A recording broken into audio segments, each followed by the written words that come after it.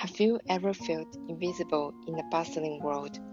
The Lonesome Puppy by Yoshitomo Nara, a celebrated contemporary Japanese artist, explores this question in a touching tale.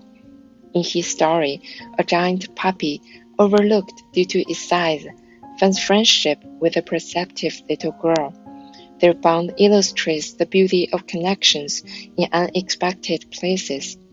The story's heartfelt moment is the girl dressed in blue, peacefully reading on the puppy's paw. Her peaceful expression sharply contrasts with the typical intensity in Nara's art, capturing the essence of finding solace in friendship. The story beautifully answers our opening inquiry. In a world where we might feel invisible, there is always someone who will see and understand us.